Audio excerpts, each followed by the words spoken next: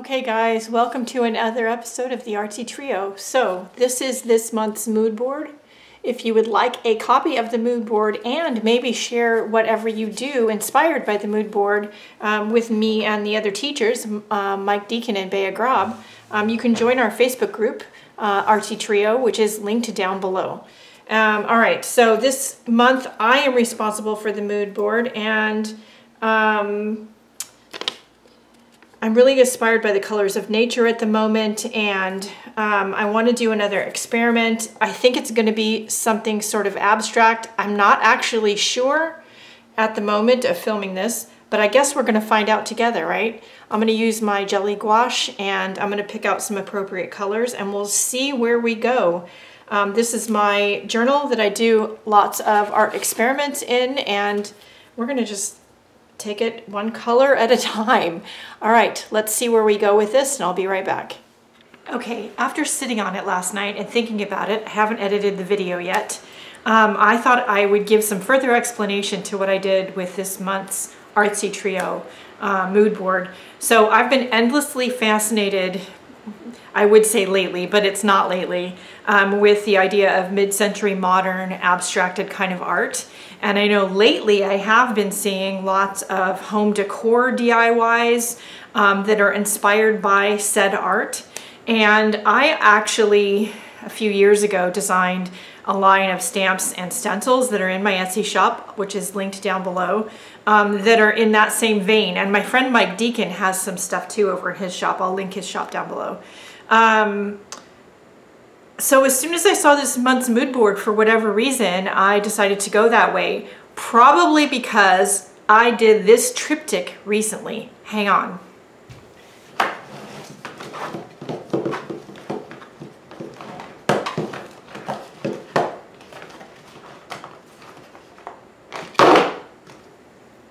Seriously, hang on. So I did this triptych recently. These are 6x6 canvases, and it is for sale in my Etsy shop. Again, the link for that, my shop, is down below. And I think because I just finished this piece, it was still in the back of my mind, and I wanted to do some further exploration with this kind of abstracted idea. I did use some of my stencils for this piece, and I did film it. At the moment, I can't remember if it's on this channel or if it's on the Patreon only channel, I don't know, but it was a pretty easy piece to do, and it was done in the same idea as the video you're about to watch. So anyway, that's where my thinking was for this month's mood board, and that's where I went with it, and I had a lot of fun with it, and I will be doing some further exploration with this. I hope it gives you some ideas of what you can do. Now let's get started.